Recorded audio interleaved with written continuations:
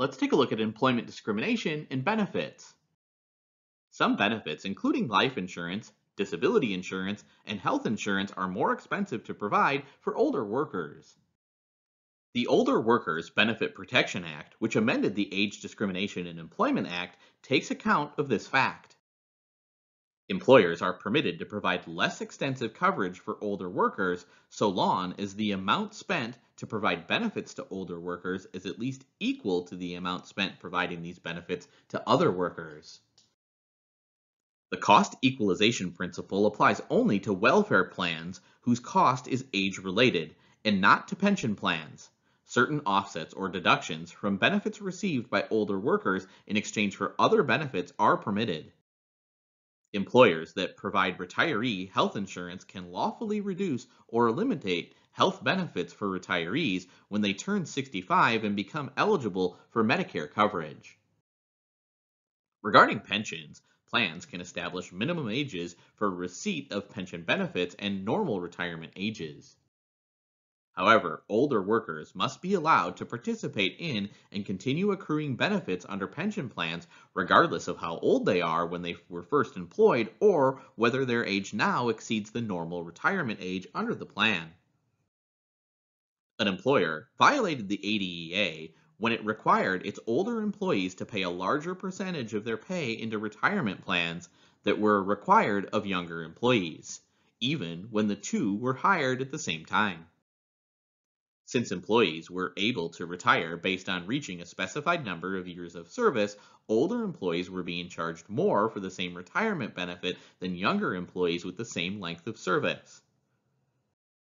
Disabled persons have a particularly great need for health insurance. At the same time, this might provide some employers, owing in concerns about the rising cost of health insurance, with an incentive to discriminate against these individuals. Clearly, employers cannot refuse to hire or terminate disabled persons based on the assumption or even the fact that they are, on average, more expensive to insure.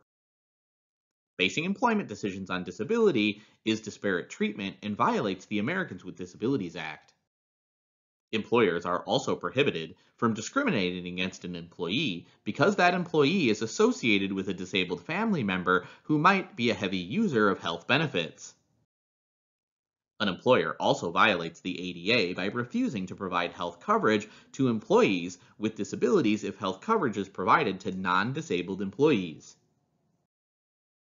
Thus, the ADA was violated when an employer charged group health plans to a new insurer refused to cover an employee who previously had cancer and currently had AIDS.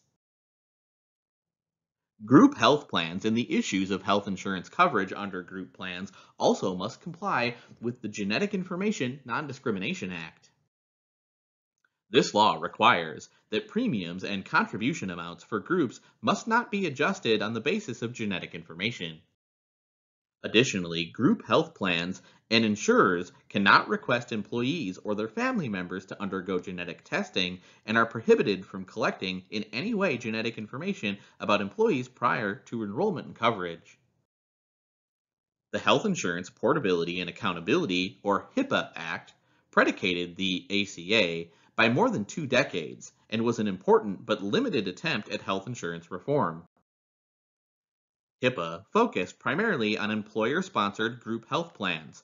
2 of HIPAA's most important provisions were its non-discrimination requirements and the limitations it placed on the use of pre-existing condition exclusions.